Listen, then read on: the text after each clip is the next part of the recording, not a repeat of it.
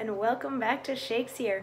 We are still working on Henry V, which is good because we're only in Act 1, Scene 2, so if we'd given up already, then we would have failed in our mission to do all of the Shakespeares. Act 1, Scene 2. Today we get to hear from the Archbishop of Canterbury and from King Henry V. But King Henry V only has like a tiny little itty-bitty line in between two monster monologues of the Bishop of Canterbury. So this will be the Archbishop of Canterbury, and this will be King Henry, because kings wear beer hats. So what's going on is at the church is afraid that it's going to lose a lot of money if this particular bill passes, and King Henry also, since he became king, is sort of running around and trying to figure out what lands and titles and things like that are his that he hadn't really been paying attention to. So he currently has a bee in his bonnet that tells him that he's supposed to be the King of France. But this law Salic, which says that women cannot inherit titles from their parents, is preventing him. Like, that's what the people in France are saying. They're saying because of the law Salic that his claim to the French throne through his great-grandfather Edward is not valid. So yesterday he called the Archbishop of Canterbury in because the French ambassador is standing outside, and he was like, you know, tell me, is there any merit to my claim? Because I don't want to go to war over this and have lots and lots of innocent people die if I don't have a legit claim on the throne of France. And the Archbishop of Canterbury replies, "Then hear me, gracious sovereign, and you peers, that owe yourselves your lives and services to this imperial throne. There is no bar to make against your highness claim to France, but this which they produce from Pharamond. In terram Salicum muleris ne succeedant, no woman shall succeed in Salic land," which Salic land the French unjustly closed to be the realm of France, and Pharamond, the founder of this law and female bar. Yet their own authors faithfully affirm that the land Salic is in Germany between the floods of Saale and Elbe, where Charles the Great, having subdued the Saxons, there left behind and settled certain French, who, holding in disdain the German women for some dishonest manners of their life, established then this law, to wit, no female should be inheritrix in Salic land, which Salic, as I said, twixt Elbe and Saale, is at this day in Germany called Meissen. Then doth well appear, the Salic law was not devised for the realm of France, nor did the French possess the Salic land until 421 years after defunction of King Pharamond, idly supposed the founder of this law, who died within the year of our redemption, 426. And Charles the Great subdued the Saxons and did seat the French beyond the river Saale in the year 805.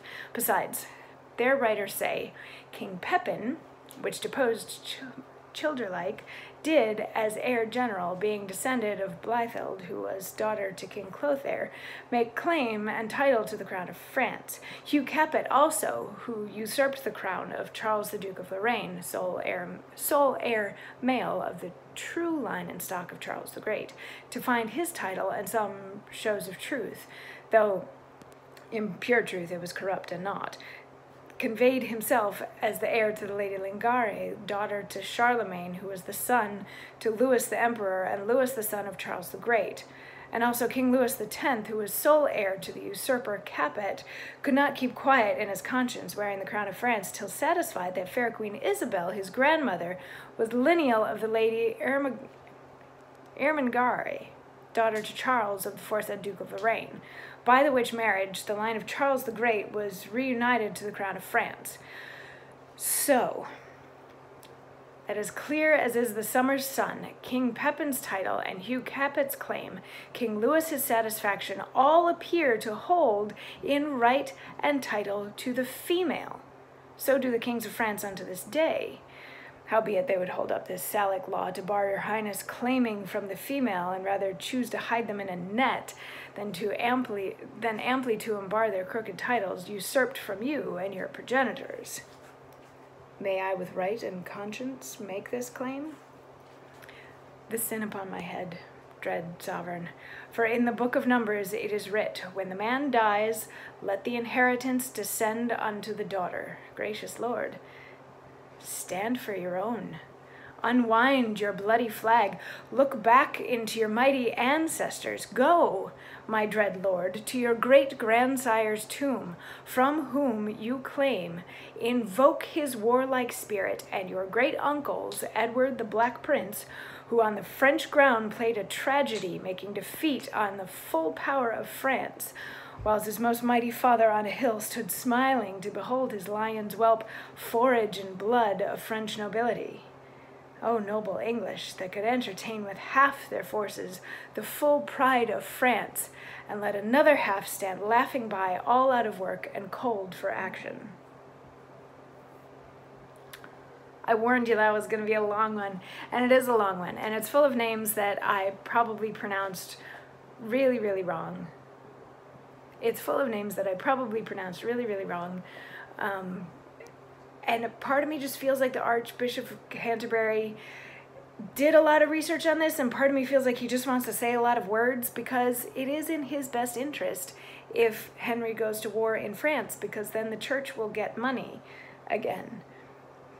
Because that's what happened when wars happen. If England wins, they take a lot of money from France, which would probably then go to the church, especially if the Archbishop is the one who told King Henry that he was right and legit in going to war in the first place.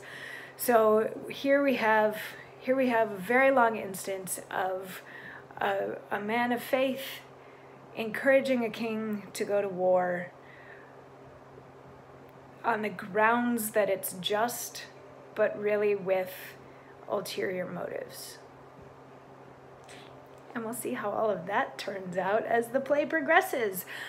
Tomorrow I think we get to hear from the king himself again, and then we get into some really fun stuff. There's a very funny bit in this scene. At least I think it's a funny bit.